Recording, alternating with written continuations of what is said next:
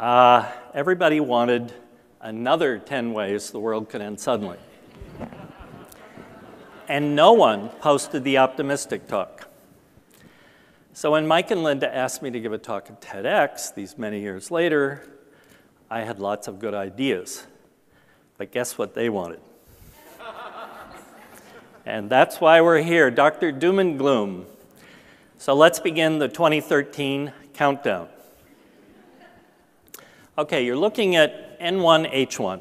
It's the original flu virus that caused the last great pandemic, the Spanish flu of 1918, which infected 50% of the world's population at the time, which was 1 billion people, and probably killed 1 out of every 10 people.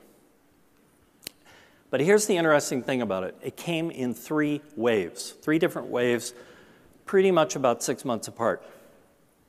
And the second wave killed every single person who got the flu. And that is how bad flu can be. Now here we are in 2013, and in barnyards all over China there are ducks and pigs and chickens in close proximity. And that's actually where influenza originates. And here's how it works.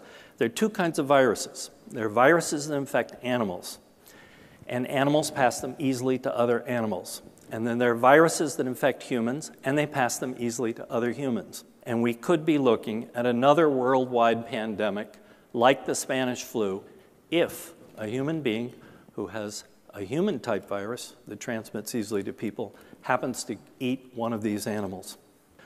40 or 50 years ago, this country built thousands of bomb shelters because we thought nuclear war was a real threat. If we can do that, we can build a public health system that will take care of us in a pandemic.